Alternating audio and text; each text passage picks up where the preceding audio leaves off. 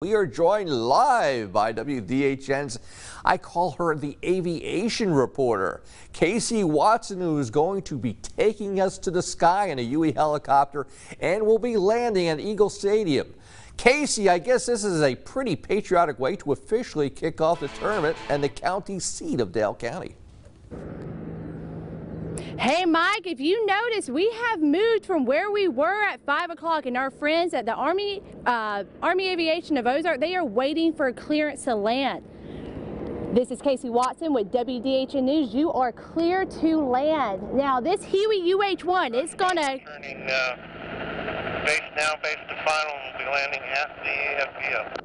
So now, as you heard them, they are en route to land right here behind us. This is a Huey UH-1. This was used in the Vietnam War. This aircraft has been completely refurbished by the Friends of Army Aviation Ozark, and they have taken their time, made sure that this is a complete replica of what we would have seen during the Vietnam War. You can see them coming in right now. This is considered an incredible aircraft. They're going to land right here in front of us right now. So what we're doing, this aircraft, if you can still hear me, they are going to take off in about 20 minutes. I'm going to be on board and we are going to fly to Eagle Stadium.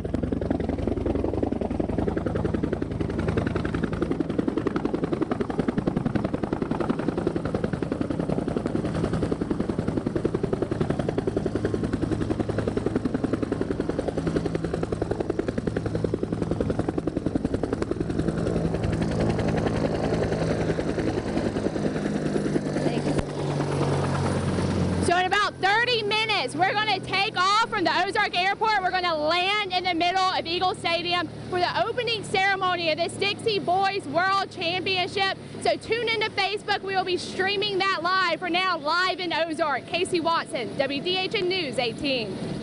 Well, Watson always gets those exciting stories. In fact, I say, aviation reporter to say the least. Speaking